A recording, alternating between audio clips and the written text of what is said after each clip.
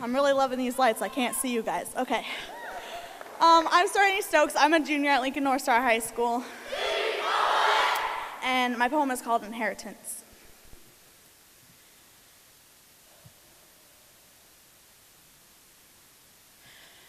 Sorrow is not relief when you find out your narcissistic, woman-beating, drug abuser of a father died. Running away from the police, his choices coursing through his veins, pushing his foot down harder, red light reflected in his dilated pupils. I wonder if he even knew how to just stop.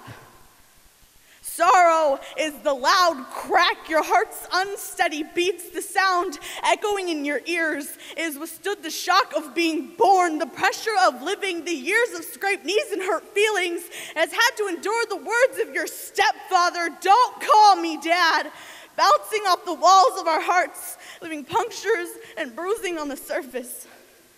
Sorrow is knowing all my father gave to me was his genetics, an X chromosome and a few strands of twisted DNA bent out of shape like his mind. My mother refers to him as the sperm donor, insisting the only good he brought to the world were the women soldiers I call my sisters and myself.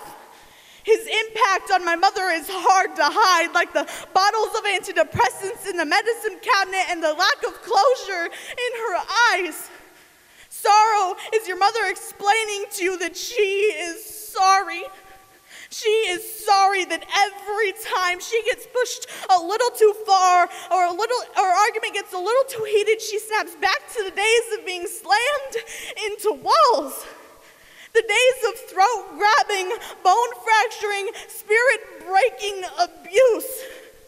Sorrow is seeing your mother's eyes go cold as she enters a mentality of survival, mistaking her daughters for their father, seeing the image of him in the way my sister wraps her hair around her fingers and places it in her mouth, the way his smirk spreads across my face.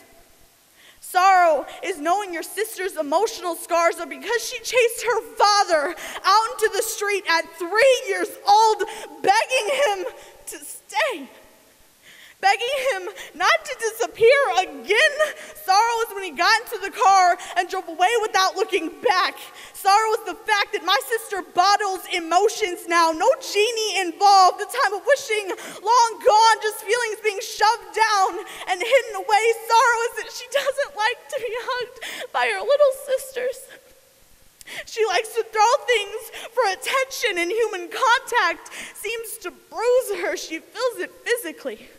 The gut feeling to reject before being rejected. Sorrow runs in my family's veins like water in tree roots, giving us life but filling my lungs with enough fluid that I can't even breathe right, that I quickly push thoughts away instead of feeling deeply.